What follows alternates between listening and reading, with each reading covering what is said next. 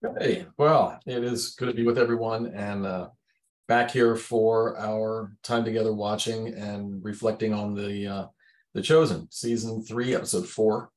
And this is a two-part. You can't really say that any of the Chosen is not connected to any other part of the Chosen, right? But this one, they specifically have said this is part 1, and part 2 is next week. So 4 and 5 are together, even though they all are together to me. So I don't know how it's going to end. That makes it more specifically part of the next one than not, but apparently it will happen. So if you're joining from the web, back into YouTube, we're going to go watch it right now. So this is your cue to hit pause and go watch season 3, episode 4, and then come back and we'll meet you here in a little while. Okay. Okay, so we're back. It really is a cliffhanger. I know now why they said it's a 2-part. They left us with Jairus, and we all know what's happening with Jairus, don't we? Yep. All right, what'd you think?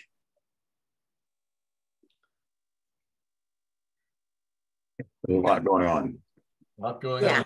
I think it's wonderful the way the miracles that are going to happen are woven into the story of the lives of the people involved. You don't get that in-depth look reading the scripture. Yeah. They have all these other things going on in their lives. Mm-hmm. Yeah, they're just normal people. Yeah. I just kept thinking about water. Water. How do you survive? What do you just drink wine all the time? I mean, ugh.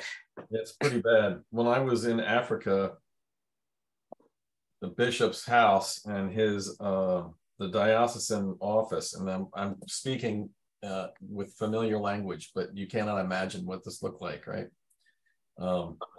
It's up a little mountain hill, and it's a place of prestige above Kigezi, Uganda. And but the problem is, at the top of the hill, there's no water. Mm-hmm. So they had a cadre of women and children, basically, who would go down this little mountain and then out through town and then down into the little valley to where the water was every day, starting at about 5 a.m. And they would come back with bars across their back and those buckets, but they of course they were 5-gallon jerry cans and 10 gallons of water. Yeah. Heavy. Yeah. It hit me the second day that I was there with a horror, because they brought me 10 gallons of water every morning for bathing, for doing whatever I wanted to, and I had no idea. So I changed my habit pretty quick. Yeah, walking from that well, and standing in the sun with that water on your back. And then going uphill. Yeah. Well, even in the Chosen, with the people walking on a flat land, I mean, yeah. You notice that they were all women. Yes. Yeah, I noticed that. Yeah. All women, and of course, we're also seeing different clips of what women are doing all the time. Mm-hmm. You know, they're serving all the time. And when Peter walks in, when Simon walks in and just says, "Hey, hi, Eden," and what's about to happen? The whole world's about to come over, and he, says without even thinking, "Where's the food? Or is there more food?" And she answered, "I'll make more." I mean, what a different world that the people lived in. And that's really important for us, because while what Jay says is absolutely true, and we want to remember that these are just normal people, just like you and I, they also lived in a really different world with different ways of doing things and different priorities and different rules. And when we listen to the gospel, when we hear Jesus talking, and we hear Paul writing, oftentimes what he is saying has more weight and more gravity and more more import if we remember that culture that he's living in. You know, who would be hearing these words? To us, you know, they sound really great, but to the people in his culture, they may sound like freedom and equality and new life in a way that we can't even comprehend. So, that's wonderful portrayals. And massive resistance also. Yes. Yes.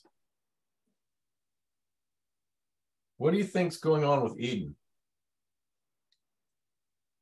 I mean, we know what set her off,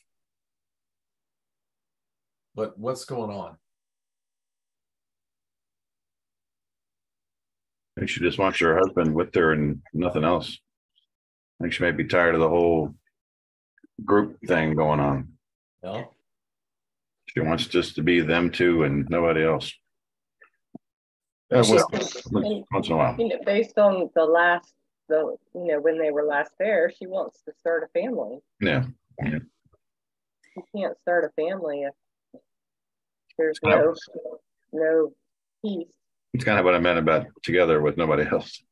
Yeah. Well, he's been gone and she's been there toiling away too. So Yep. She did expect a little more than hay. And he didn't notice any of the things she had done Yes. in the house. Yes. She felt unappreciated. Yeah. Completely. Yeah. So this is all a normal kind of response to, would be the response to Simon if he was doing anything and came back like that after being gone for a week or 2 weeks or 3 weeks or however long it's gone. It's just, he just walked in the door riddled with faux pas, right? Yeah. One after the other after the other. Well, he seems to be the only one that's married. Yeah. So it looks like the other guys are just blah, just. Yep. He's the only one in scripture whose wife is mentioned. Well, if this is the same, if this is the way that Eden would respond to Peter, if Peter had been out fishing on a fishing expedition for 3 weeks and then he came back and did those same faux pas, what should be different for her now? He knows that Christ is the Messiah, and that's a lot more important than anything else. Or Right. should be. Yeah. So what I think what they're showing is Jesus has worn off.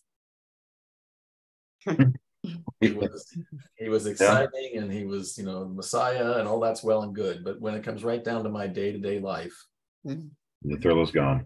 and isn't Peter doing the same thing? Simon, he's Oh, yeah, had to run out of the room. ran out of the room and talked to Preemie about he'd want to be around Jesus right now. When in the beginning, Peter was all about Jesus being the answer, and now he's the problem. And the disciples are very confused. They don't really understand fully what's going on, and that's revealed a little bit in scripture. But you wonder, well, why couldn't they see it? But they couldn't. Right. Well, I mean, they've been healing people. That had to be. Some of them seemed like they were feeling their own power, and it has to be confusing, shocking to be able to do that all of a sudden yourself. So did that diminish Jesus with some of them? No, because I think, remember when they were sitting at the table, they all agreed that when they were preaching or when they were healing, they felt Jesus with them. They felt him. So, they felt uplifted and enlightened. And on the road, did you see that wonderful gray, black and white section at the beginning where it showed the disciples doing this? I thought that was a brilliant technique because we don't have any information about that at all. So they're artistically putting it in this gray black. I thought it was just brilliant. Their affect on the journey when they were doing these things, they were animated, they were excited, they were doing amazing, miraculous things, and they were together. They were hugging each other and being communed together, and it was like a thing. So what happened? You think Simon missed that No. when he got back? I think that they're showing us this just like Eden, that Jesus is worn off. How quickly, when faced with the normal day-to-day stresses and strain, even those who were closest to him and had experienced that miraculous presence in them just looked at themselves and began to doubt. Just like that. Day-to-day life kind of beats them down. Just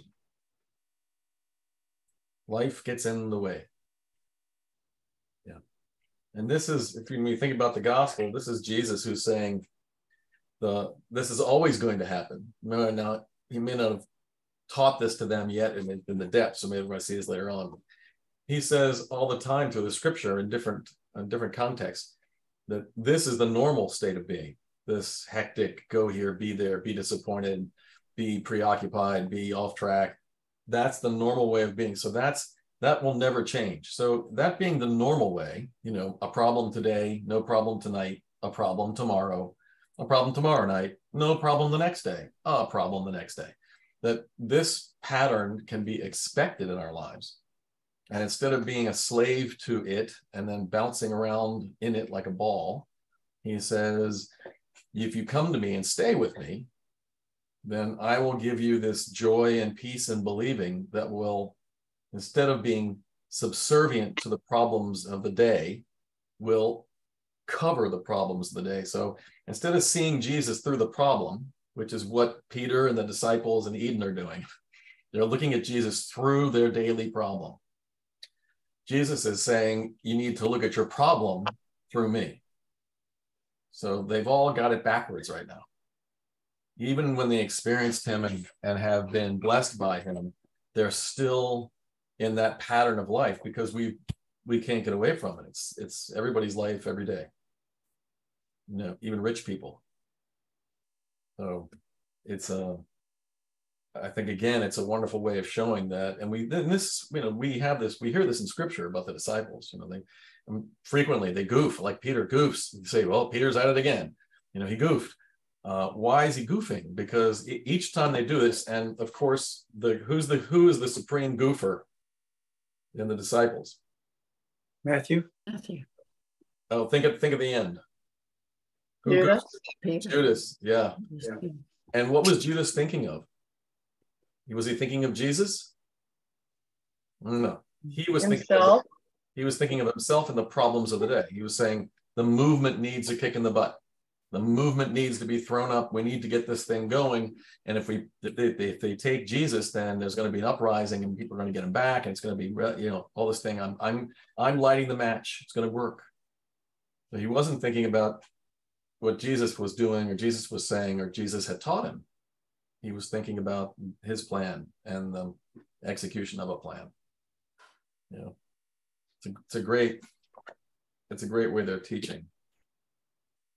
So did you get the allusion to the broken cistern? So you'll know what cisterns are, right?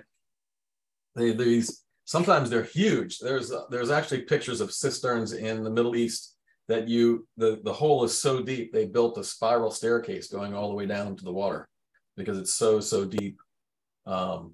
This cistern obviously isn't that deep. It's probably 14 feet, 15 feet, and as big around as maybe this room. They were very big. They held not only rainwater that fell in, but they had downspouts that they would angle into the ground and then go over to the cistern. So when cisterns were coated on the inside with a hard clay, almost like a pot, like a pottery.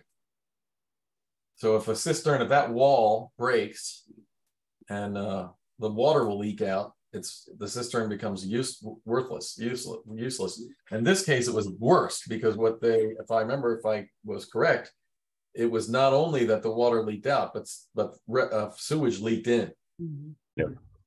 Right. So the integrity of the cistern is just completely gone.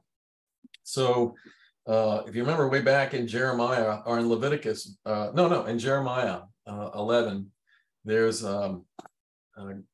God talks to the people and says, you have traded me, the living water, for you rejected that and built yourself cisterns. And then he says, broken cisterns that will fail you and destroy you. And so then we come all the way forward to Jesus. And what does Jesus call himself? What did he call himself to the woman at the well, the Samaritan woman? Oh, wow. Living water. Living water. Living water. You know, Jeremiah later on in the book says that God is spoken of as this wellspring of living water that never ends. And Jesus picks that up immediately in his ministry and says, I am the living water. And if you come to me, you'll never be thirsty, right? So that again is this overlay. The problems of the day are not going to go away. It's not like a magic wand that I believe in Jesus and everything's fine for me.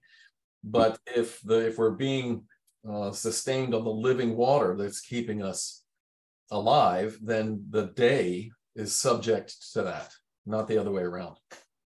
So the cistern breaks and the problem is bad, but they should turn to or see the problem through the teachings of the Christ, and it would be different.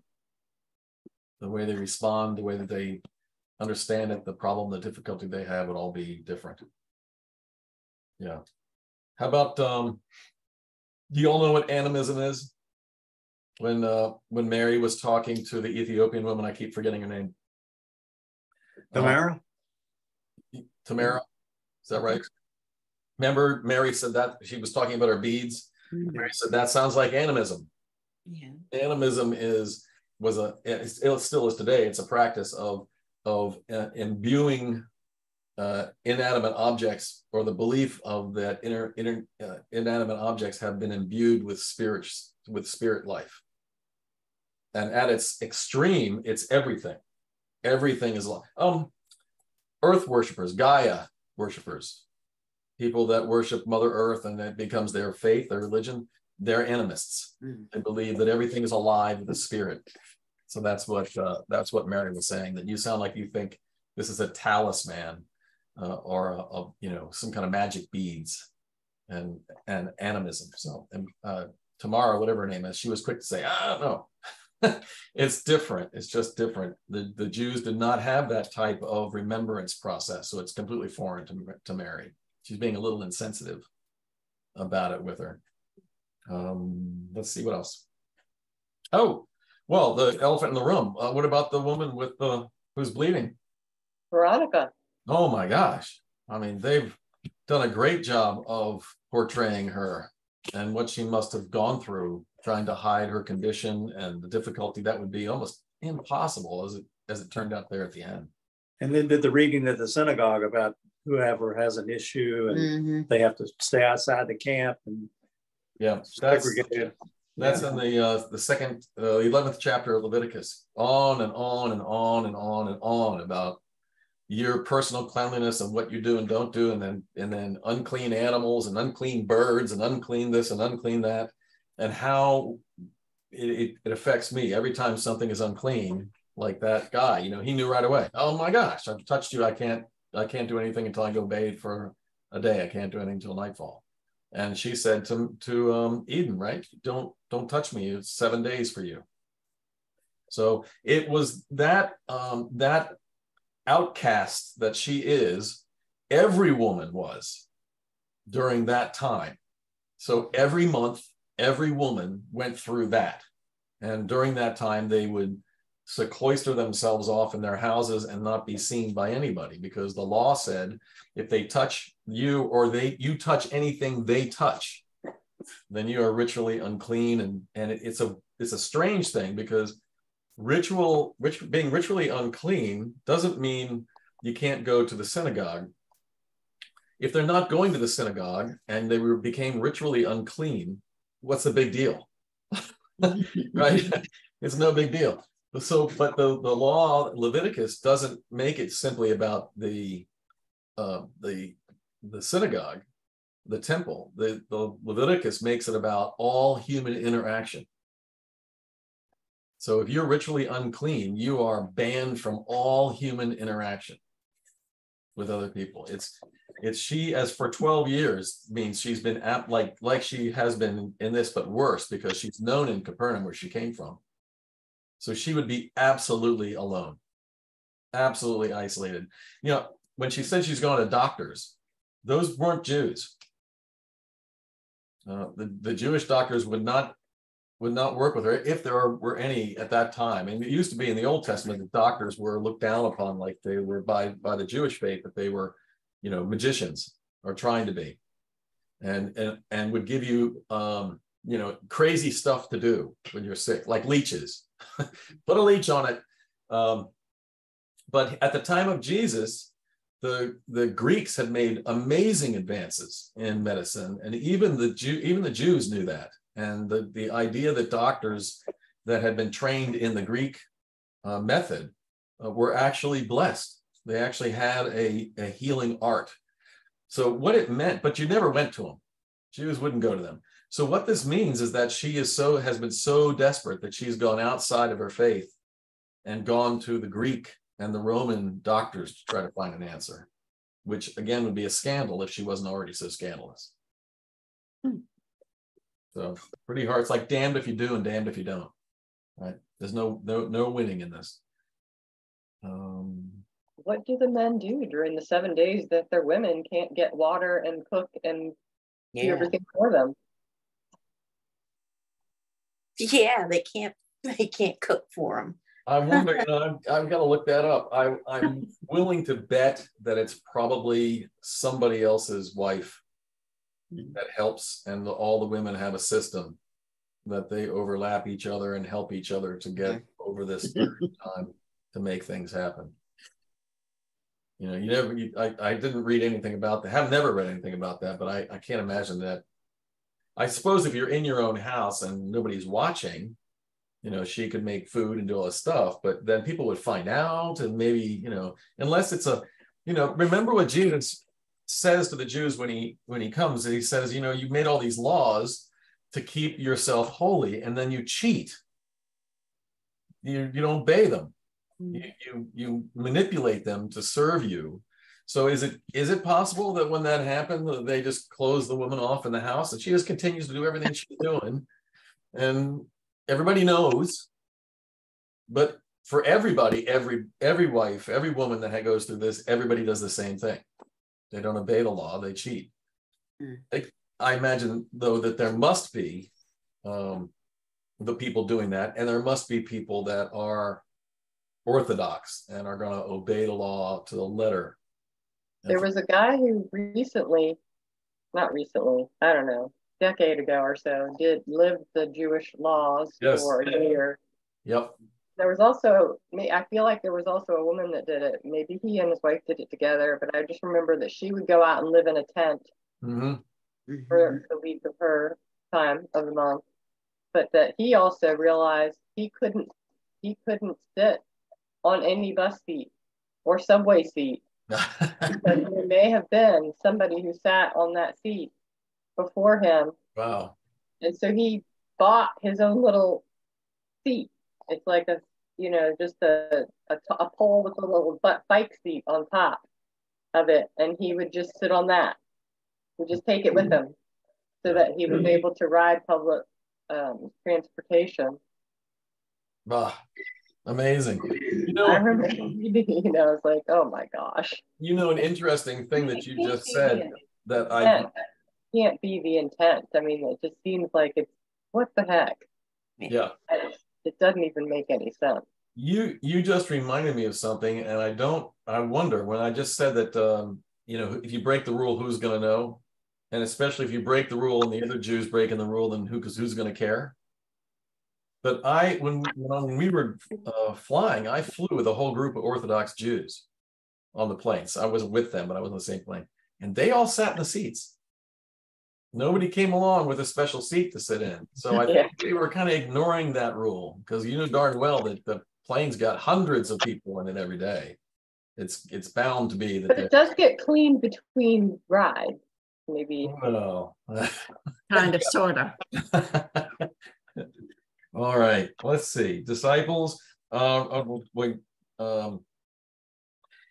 That whole, I go back to that whole thing where they have been this thought. I like the argument that they have, the discussion they're having, saying we've been empowered to do these things. We've done these things. They're incredible things. We don't understand what we're doing. And to make sense of it, we have to understand. But remember again that Jesus is teaching that you don't have to understand. That faith comes first, and with faith comes trust. And trust leads to a revelation. And revelation is understanding. So it may be the other way around. You may come to faith because of your understanding, but it's not necessary. And this is the faith of children, right? Blessed are the little children. If we all don't have faith like a child, they don't understand. They don't care. But isn't he also helping us realize that we can't understand everything? I mean, we can't. We don't. There are things beyond our understanding. Sure. Yeah. When you ask why things are the way they are, don't make sense. You can't wrap your mind around it.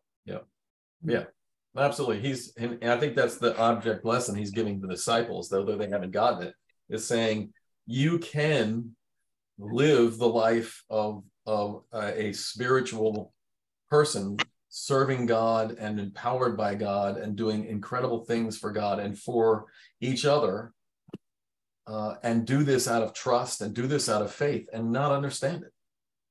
And that's a huge lesson. And he just taught all the disciples that lesson, and none of them got it. They all came back and said, no, but we don't understand, and had that little argument. So I appreciate the flesh that they're putting on the images of like Jay said, the images of the disciples that we have so little of in the scripture. Yeah. All right. Anything else? Oh, the last thing, preemie. Oh my gosh.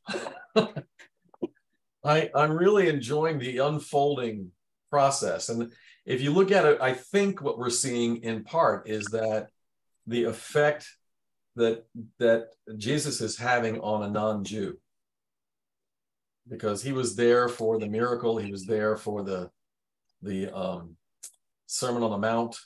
He's been there to listen to him do other things, and he's heard of the other things. And since he's seen some things and he hears of other things, he's inclined to believe that those other things are happening, and it's softening him. And he probably doesn't want it, and it's not good for him. He's avoiding his boss, right?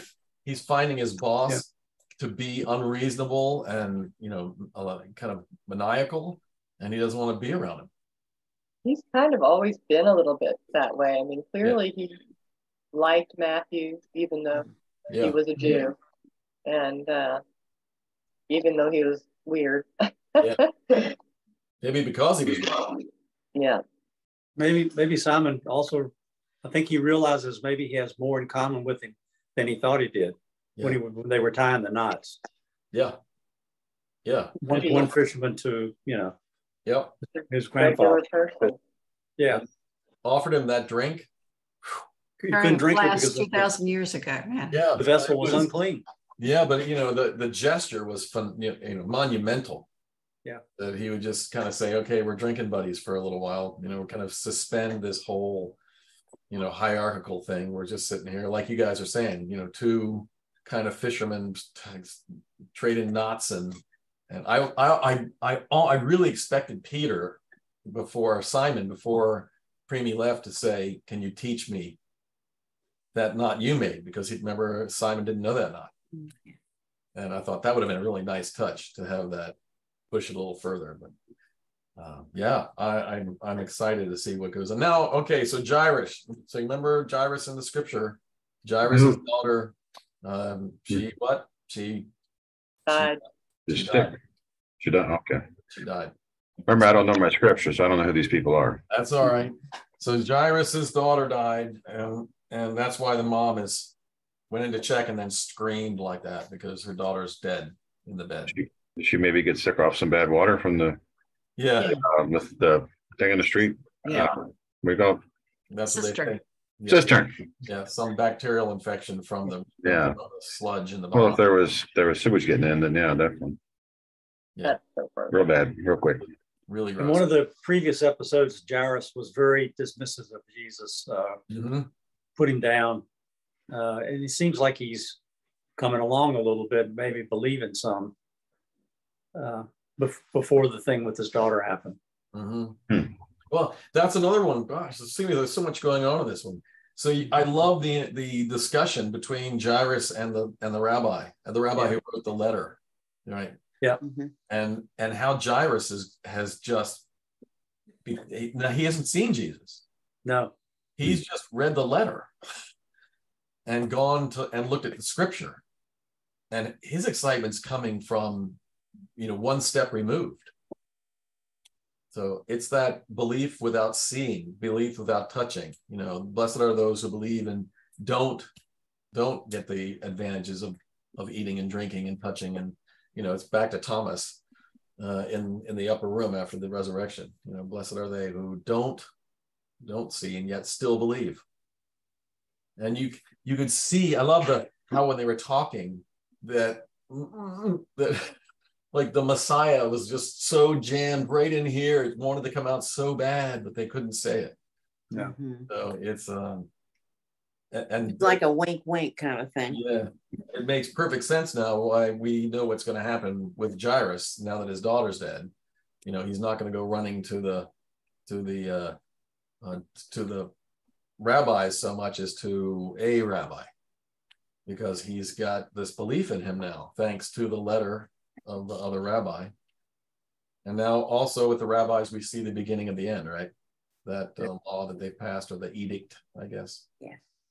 I think they're doing a really good job of showing the Jewish political structure as very corrupt, very politicized, very infighting, backbiting, kind of well, I would say a word I've already used, kind of maniacal, because you're planning your process to harm somebody else from the very beginning. Like, what can I do here to get that guy? And it's those two rabbis, right? The two chief rabbis that are against each other. And in this one instance, they've joined together to do this. It sounds awful lot like our system, doesn't it? Yes. So this would be an indication that things just don't change. The people there, the sin. When I was again in Uganda and I came back, they said in the first church that I visited to talk about it, they said, what was one of the first things that you learned that really shocked you? And I said, okay, that was easy. One of the first things that I learned without being able to speak the language or communicate with anybody was that sin is sin. That the people there, and believe me, there are people there. There was one man who came to me in Kigezi that people would travel for hours to get to me, just because I was a white man, that they hadn't seen a white man or they had a question. So this guy came with a question came for hours to ask me this question, and he asked me. He said, "Why do they call black people in the United States black?" He said, "Why they do that?" And I'm like, what a question. And then he goes, "They're not black. I'm black." And he wasn't kidding. He was black. He was so dark that his eyes were yellow.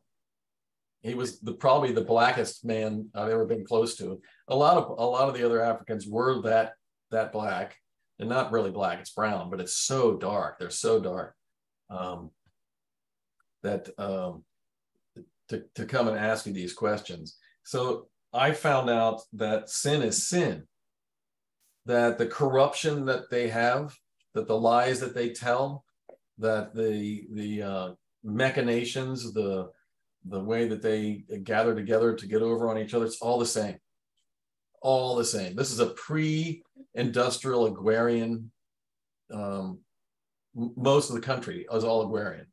There's no mechanics. There's no anything. It's like 1800, and yet they're just like us. And so that guy, black as pitch, right?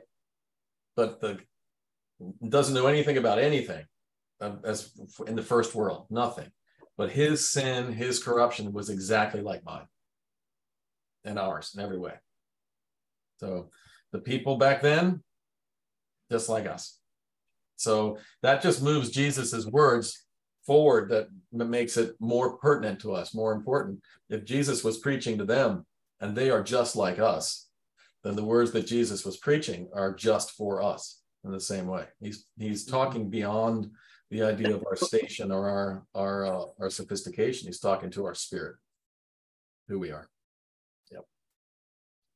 So I sent an email on Sunday about the after show. I don't think anybody answered it, but I did. I'm so sorry. There is an after show. I actually tried to find that.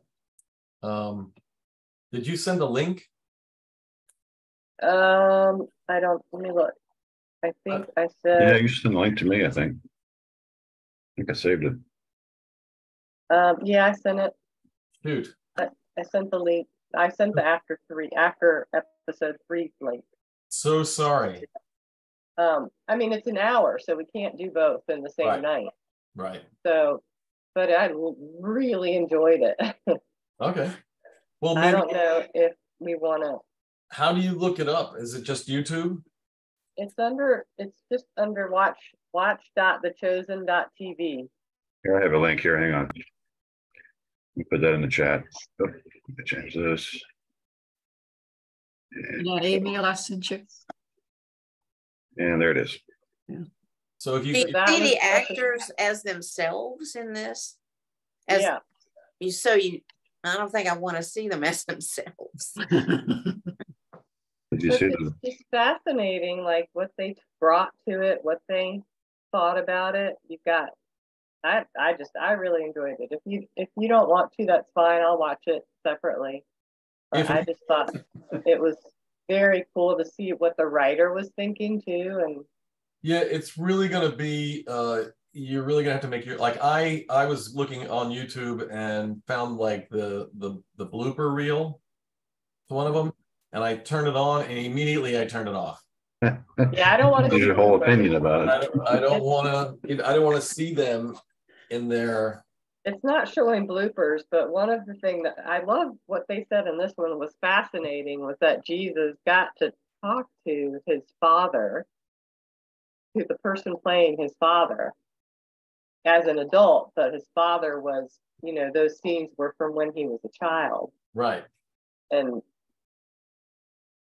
he just thought that was really very cool. I mean, so yeah, it is about the actors, but it also is about the relationships they're trying to depict and the things they think, like, what did Mary know? Or what, how much does Mary know about the end? Like, she said, I'm not ready for this. I'm not ready for this. So you definitely they feel like she knew, or that probably Jesus had told her that he probably prepared her. And anyway, I really like it. If you want to, Alan has stuck it in the chat. So if you can open the chat, that chat button is down at the bottom. Just click on it and it'll open a sidebar on the right side of your screen. That's a chat section. So if you look down at the bottom, it says on the, your security, participants, polls, chats. Do you have all those, or maybe I just have them because I'm the. You have a few more as host, but okay. We have chat, yeah. If you can, and then if you go to the chat bar and just you can just click on it. Actually, on my computer, it opened the window just by clicking on it. But you can also right click on it, and it'll copy the link. It says right in there, copy link, and then you can go after this is over and put it up in the search bar, and you click again and say paste, and it'll take you right there. And then if you want to watch it, you can. And if you don't want to watch it, you run screaming from the room. And it'll be all right, guys. You guys are great. This is one of my favorite times. It really is. Can't wait till next time to see what comes up. It's going to be really good. These are really good. Thank you so much. I hope pray everybody has a wonderful night and a good, peaceful sleep. Thank you. Thank you. Let's say a prayer for us not to have too much smoke up here tomorrow because it's supposed to get bad. Okay, we'll do it. Oh, yeah. Hopefully it stays away from down there. All right. Take care. See y'all. Have a good week. Bye, Mom.